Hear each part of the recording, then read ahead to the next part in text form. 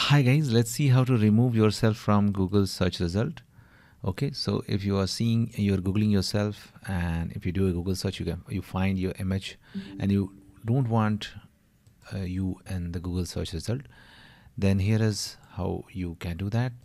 So I'm adding this link in the description of the video. Just click on this link.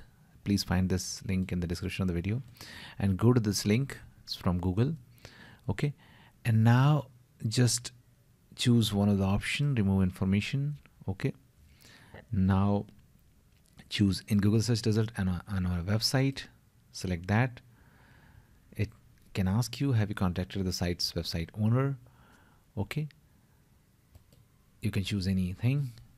Okay, now you can choose one of the option. Okay, any option. Okay, and now you can choose the options. Why are you requesting personal contact removal from Google search? Okay, you can choose any of the option, choose your country, choose next. Okay, now select the personal information you'd like to remove: address, phone number, email address, bank account, images of a handwritten signature, highly personal login credentials. Okay, so anything you want to remove, and you have to just fill the details and go ahead. So this is how you can remove from Google search result. Also, if that particular Google search result is from Facebook, let's say in Facebook, what you can do, you can just go to Facebook, click on your profile, click on settings and privacy, click on settings.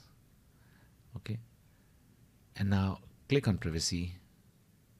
Okay, and now here you can find how people can find and contact you, and in that you can find, do you want search engine outside Facebook, and link your profile and just edit it and choose no.